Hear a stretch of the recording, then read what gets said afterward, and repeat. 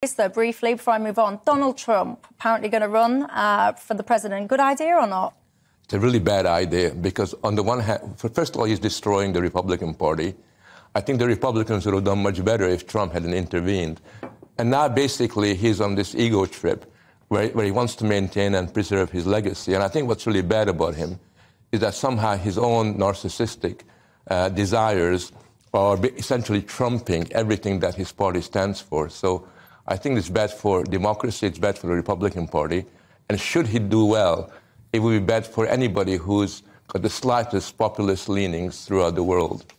Where do you stand on that, Trump? Just very briefly, I think if Trump were to get the nomination to be the Republican nominee to take on Biden, it looks like it's going to be Biden. I wish it wasn't Biden. It's a massive country, America. I wish they could find someone better than Biden to fly the flag for the Democrats. But if Trump does win that nomination, at this stage it seems unlikely. I'd say DeSantis is a much more likely nominee. It would be a further massive indictment on the Republican Party, because what does Trump stand for? He stands for inciting revolt, he stands for inciting rebellion, he stands against democracy, he cannot accept his own defeat.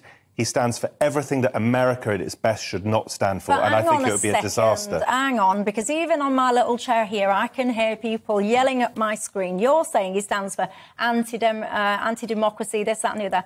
Many people will say, actually, he stood for strong domestic care. So what he wanted was the best for his country. And I know, my dear viewers at home, I know that you will believe in lots of that, this whole notion of make America great again, prioritise domestic issues, prioritise your country first. A lot of people want that. But he was really good to begin with. Hey, don't all shout at me, because that's bullying. He was really good to begin with because he shook up politics. But the trouble was that he is the prime example of an infantilized adult who behaves like an angry child. Frank, I agree with you. Hallelujah, I agree with you on that. But, Michelle, just on your point, it's an important point.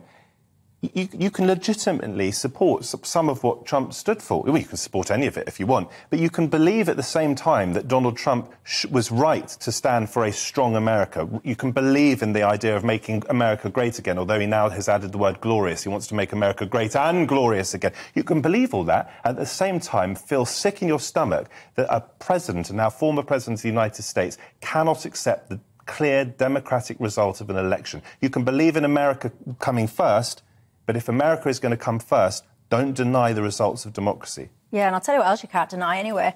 Just how much of pressure was against Donald Trump before it even began, by the way. There were people desperately trying to dig up dirt, desperately trying to stop him, that didn't want him to be president in the first place and had half a job, even accepting the fact that he was. But, Michelle, it wasn't very difficult. He said himself, it was recorded saying himself that he wouldn't ask and he would grab women by, I won't say the word, grab women by the private parts. Well, this man is monstrous. But I'm going to say something now that is a little bit controversial, and as a woman myself, I probably shouldn't say, but when he said that comment, and we won't repeat it at tea time because there's kids watching, but we all know what that comment was, he was probably very factually accurate, because the sad reality of the society and country and life and world that we live in is that there are a lot of women out there that if a rich, powerful man is in the vicinity, they would let him. Michelle, whether or not you're right. Okay, whether you're not, let's assume for a second you're right. Do you want someone who takes advantage of those situations, being president of the biggest democracy in the world? Well, I think when I vote for a president, I don't care about his personal behaviour, to be honest. I care about what he does. Even if he sexually assaults women, Frank?